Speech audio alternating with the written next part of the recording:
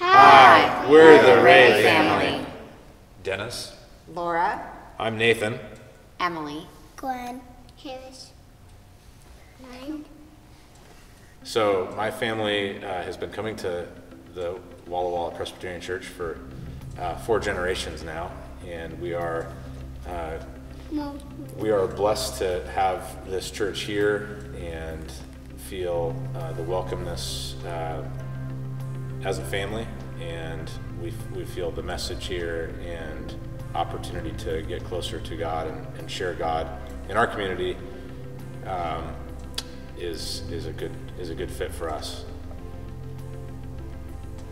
I first came to Walla Walla Pres when Nathan and I were dating. We were still living back east, and we were home for a weekend visiting his family, and I got the pleasure of worshiping here. And it was actually during the renovation of the sanctuary, but so I got to meet families he'd been worshiping with since he was quite young, and we had service, I believe it was downstairs in the basement, and just a very welcoming, friendly place. So we knew that this was our church home when we moved here.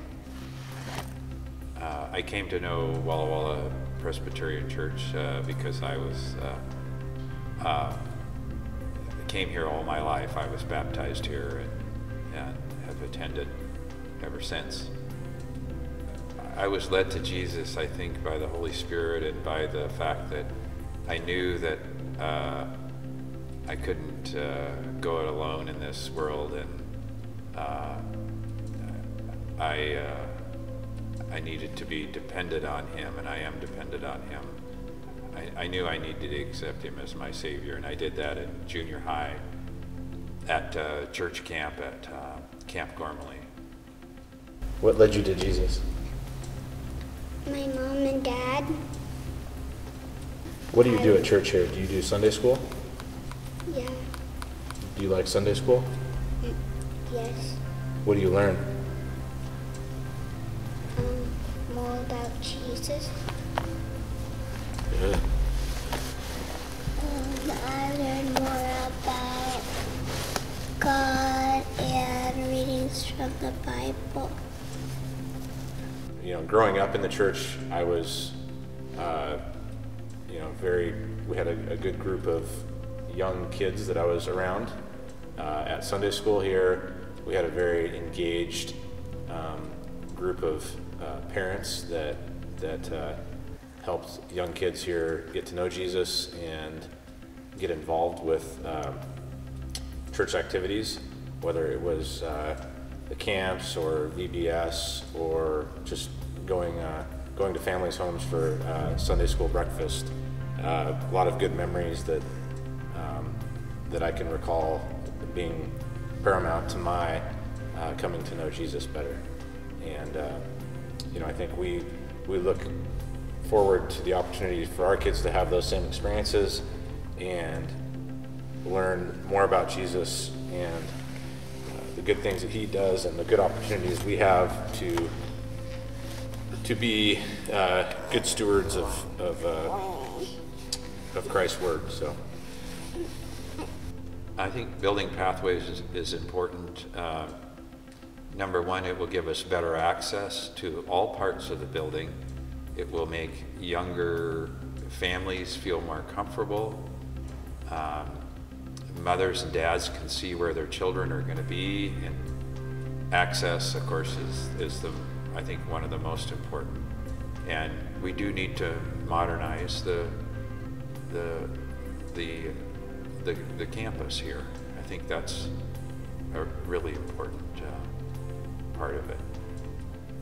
I personally have felt that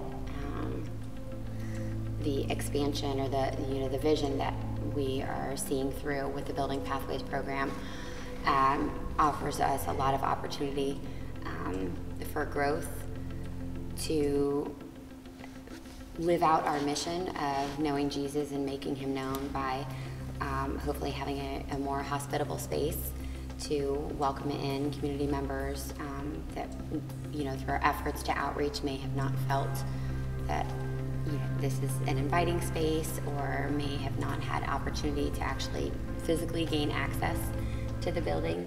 I think that, you know, among the things that the renovations will do is actually, you know, creating those pathways both literally and figuratively to being able to grow our congregation and live out our mission.